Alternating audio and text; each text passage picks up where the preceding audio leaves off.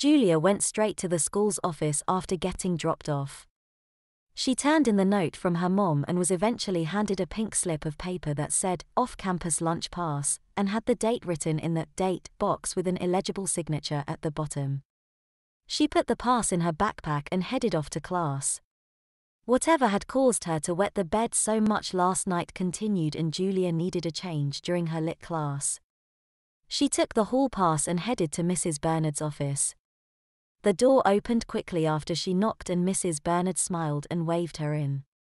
Julia had wanted to ask Mrs. Bernard something and didn't waste any time.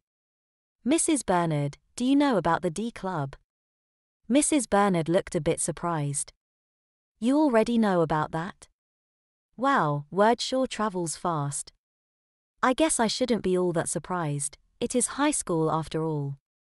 Anyways, to answer your question, yes, I do." Julia already knew that. Kate has told her as much, but she wanted to start there.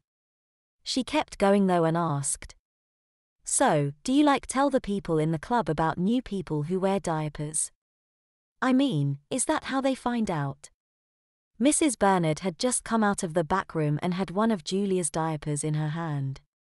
But as soon as Julia asked her question, she set it down on the counter and turned to Julia with a very serious look on her face.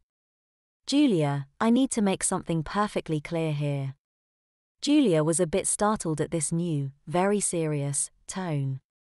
As I have told you, am not allowed to discuss what happens in here with other people. And I take that very seriously. Now would you mind telling me why you are asking? Did somebody say something that would make you believe? Julia cut her off and began speaking apologetically.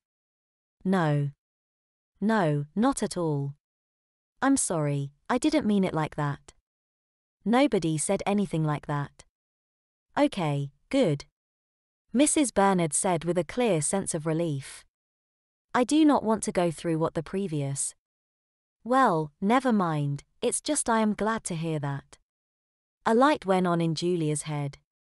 She wasn't sure, but she had a pretty good idea about something. But I take it you are now aware of the D Club as well. Who talked to you? Kate. She talked to me about it just yesterday. I guess they are going to lunch today and she invited me to come along. Are you planning to go? Mrs. Bernard asked as she picked up the diaper she had set down and motioned with her head for Julia to lie down. Well, I talked with my mom and she gave me permission to go. I think I will, but I am kind of nervous still. Mrs. Bernard didn't respond for a bit and focused instead on getting Julia's diaper changed. Nobody said anything for a bit. Eventually Mrs. Bernard had the tapes in place and moved to the sink to wash her hands.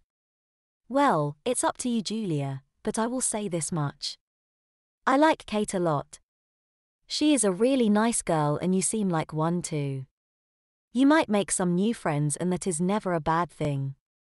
Julia just nodded in response. Okay, get back to class, young lady. Mrs. Bernard said. When the lunch bell finally did ring, Julia took a deep breath and started walking towards the traffic circle. Julia had never gone off campus at lunch before, but apparently a number of kids did as there was a small herd of people headed that way. She got to the gate that led off campus and to the traffic circle, and there was one of the assistant principals, Mr. Suarez, there checking students for passes. Julia fished hers out of her backpack and handed it over when she got there. Mr. Suarez gave it a quick glance, and then handed it back to Julia and grabbed the next pass from a student behind her.